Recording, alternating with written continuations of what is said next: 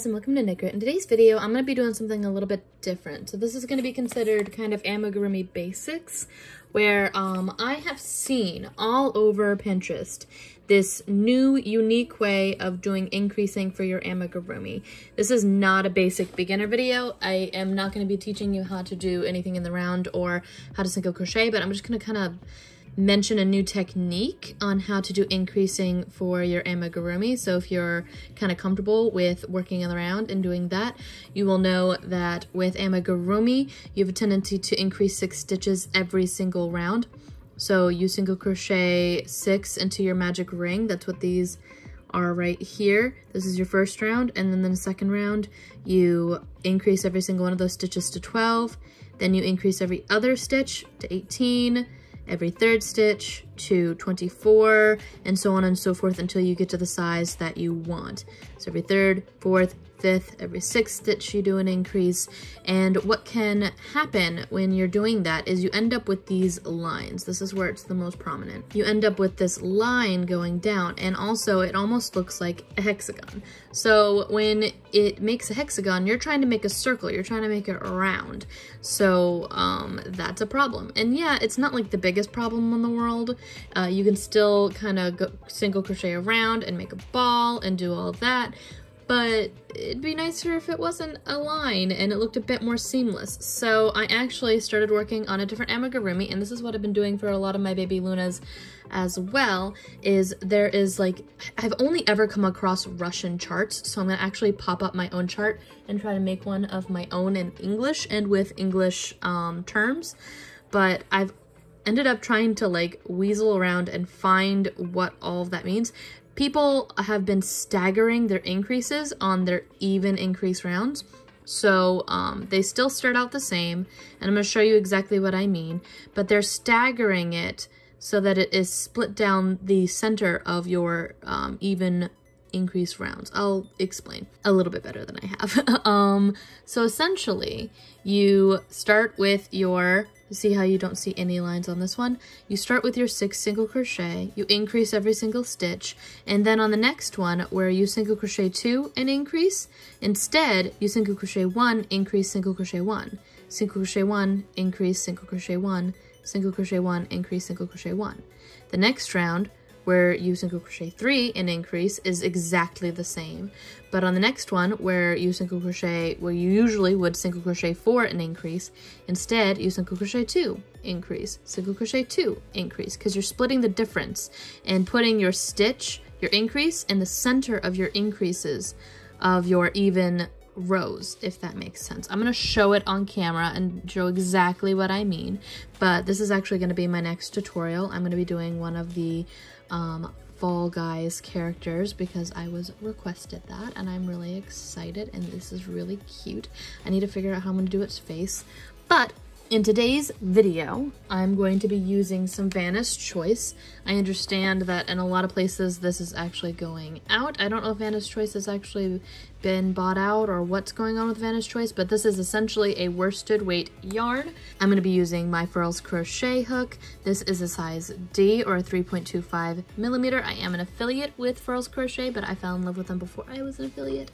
So I have links for that down below if you're interested. Again, this is a size 4 yarn, and whatever amigurumi you're making, you'll need some stuffing, you'll need stitch markers if you want to keep track that way. I have a tendency to just use my tail as a stitch marker, but that's what it looked like before. That's what your normal increasing is, but we're going to try to play with some of this pink, which is also going to be one of the Fall Guys. I'm pretty excited. So I'm gonna make a slip knot and do my magic ring, just like I do for any of my amigurumi. My magic ring looks different than a lot of other people's magic rings because I just chain 2. I don't like, and can't really, I'm dyslexic, so my brain doesn't always wrap around the way that other people do things. This is how I do things. I'm going to go and skip my second chain and go back into the first, and I'm going to place a single crochet in the inside of that, and then I'm going to repeat that 5 times. So I'm going to go back inside that same stitch and then go 2, go inside, 3, 4, 5, and 6.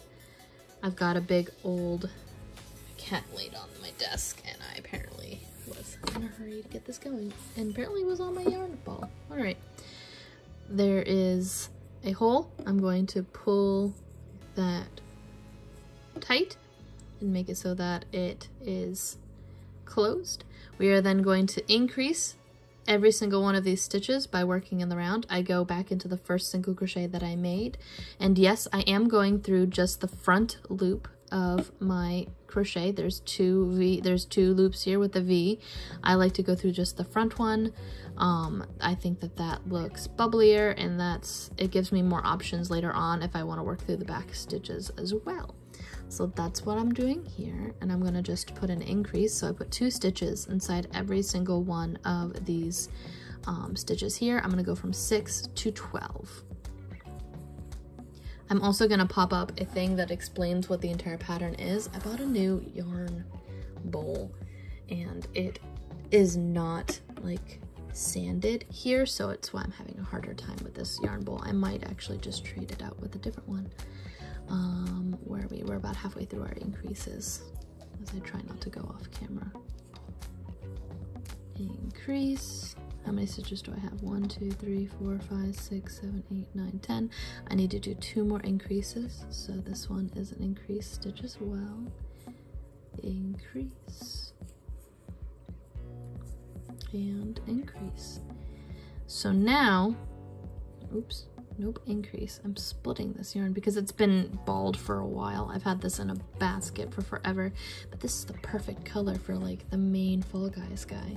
I like using both these colors. I'm pretty excited. All right, so I'm super caffeinated, so I apologize if I seem like I'm all over the place right now. All right, I want to get all the information out there that I can and try to make sure that I'm adding everything. I will slow down. All right, so we have 1, 2, 3, 4, 5, 6, 7, 8, 9, 10, 11, 12. 12 stitches. I like to take my tail and pull it through the last stitch that I created, and that's how I keep track of my work. Apparently there's just fur everywhere. Every time I pull on this, my cat must have laid in my basket or something because it doesn't look like there's fur on it, but there is. All right, so next up we have a single crochet 1 increase, single crochet 1 increase. That's the same. So we're going to just single crochet 1. We're going to go from 12 stitches to 18. So 1, and then we increase the next stitch. I'm gonna try not to let my thumb hide what my stitches are. I split my yarn there. Let's try that again. 1, and then increase. Increase 2 in that one stitch, so that's 13. 1, increase to 14, 2, 14, 1, 15, 1, 16, 1, 17, and this is our last increase for this round. We are on round 3. 1, 2, 3, and increase this last stitch. I'm going to move my tail to go forward just slightly, and so you notice that I'm only doing 1 increase, 1 increase, so on and so forth.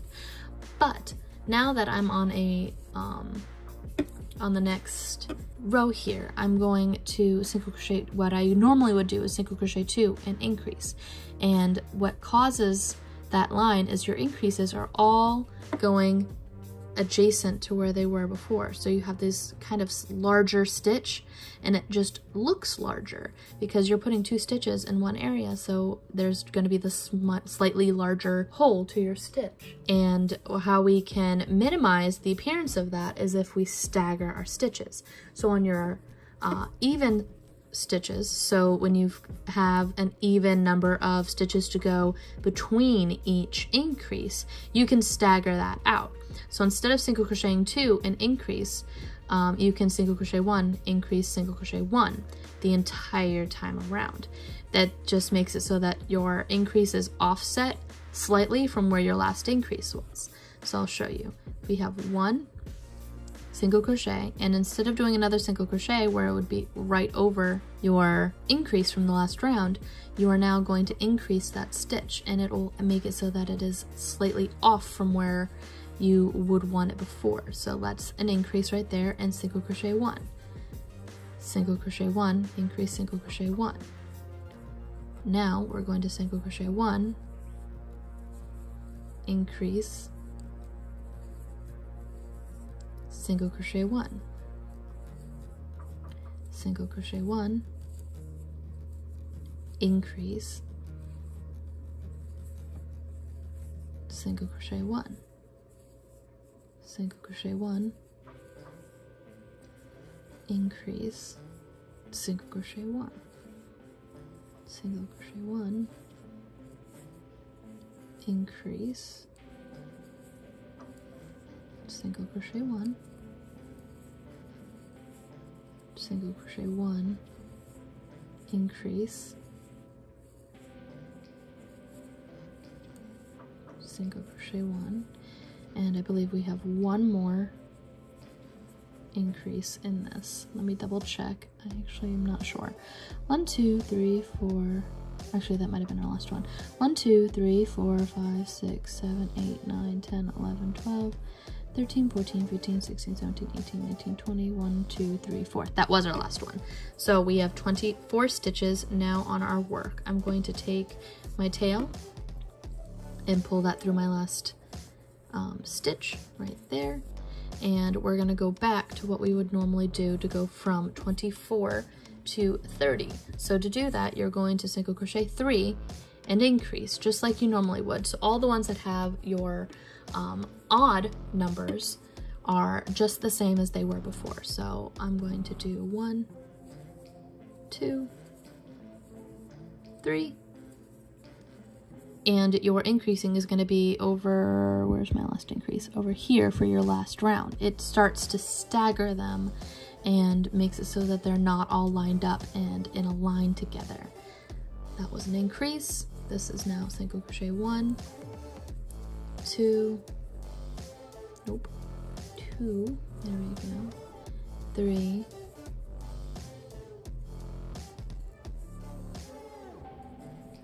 4, and 5. So that was an increase. 4 and 5 are in the same stitch there together. 1, 2, 3, and 4 is the increase, so that's an increase right there. And 1, 2, 3,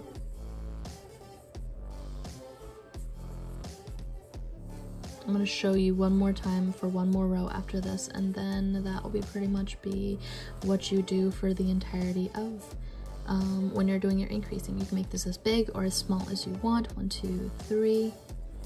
I like how this looks a lot better personally. 4 and 5. Let's pull this yarn out a bit more so I have a little bit more to work with. 1, 2, 3. Oh, I split my yarn again. It's because this has been in a ball for forever, so it's really easy to split, and it's older. But I need to use up my old stash, so before I can buy new. 4 and 5. So we're gonna move our tail along just like we always do. All right, so essentially you have just done a single crochet 3 and increase. So what we're gonna do next is we're gonna split the difference again. I just went through these loops, but I figured out a better way to explain it. We're going to single crochet, what we would normally do is single crochet 4 and increase, but we're gonna split the difference. And essentially we're gonna single crochet 1, 2, increase, 3, and then 4 are those single crochets as well. So we're going to single crochet 1, 2, increase, 3, 4, then 1, 2, increase, 3,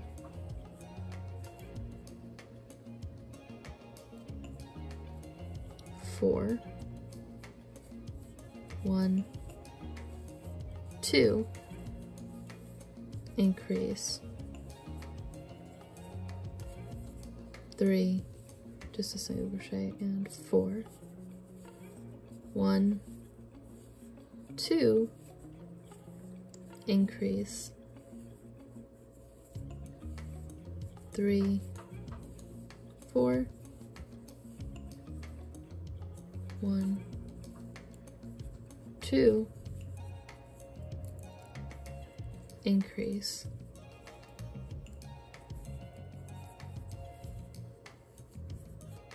3, 4, 1, I think this is the last one, this is the last one, 1,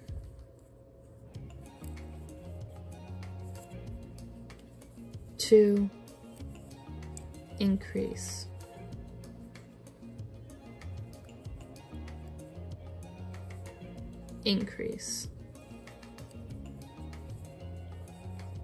3, and 4. So that is all I'm going to be doing for increasing for my Fall Guys guy. He's just over here hanging out, and that's how much I increased for his body, and then I single crocheted around quite a bit. And so you would literally just keep doing that same formation and staggering your stitches. You can tell that this already looks less hexagonal than the other one does. It's a bit more circular. I did that for the eye on my Fall Guy as well. You can keep doing the same idea for as long as you want, for as wide as you want, depending on how big of an amigurumi that you want. I think that this looks a little bit neater and tidier, and it looks a little bit more professional. So that's what I've been doing for my increasing lately, and I just kind of wanted to share that real quick. I'm going to pop up a chart and also have a little pattern down below for you. So if you're interested in that, let me know. It'll all be linked down below, and hopefully I'll have already shown it. And yeah, that's pretty much it. Do the whole like, subscribe, do all that other stuff that, you know, people already tell you to do every single video. We have a Patreon, we have PayPal, we have all that other stuff, so you like what we do here and you're able to. We have links for that down below. Yeah, that's pretty much it. Stay tuned for my Fall Guys tutorial, which will be coming right up. This was a quick little side project, and then I will be getting back to my Luna squishes and Luna babies. I will be hopefully posting the cat, the sloth, and the unicorn, and then I'll be going on to the bear. All right, until next time, guys. Bye.